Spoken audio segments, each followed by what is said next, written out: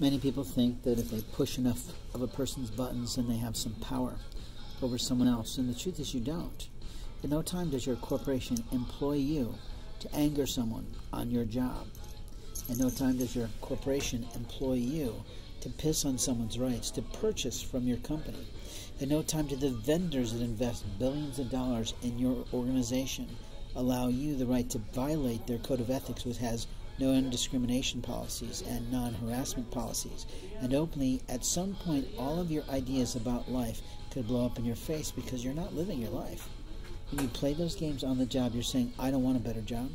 I don't seek better employment. I don't seek higher wages. And that's a lie. Almost everyone I know in adulthood wants the highest wage they can possibly get so that they can provide for themselves the best life possible while they're young and still able and agile. But after you get beyond those years, what are you doing with your bank account? Do you have money socked away for that rainy day? Are you going to be able to afford a retirement home? Are you going to be able to handle yourself in the places that you stay? Have you purchased a vehicle? Are you able to keep it through that period of time? How's your health going to be cared for? You see, when you're young, you can be foolish. And you can play games, and you can be uppity, and you can be crass, and you can be all these things. Once you hit your 40s and 50s, you know what life is.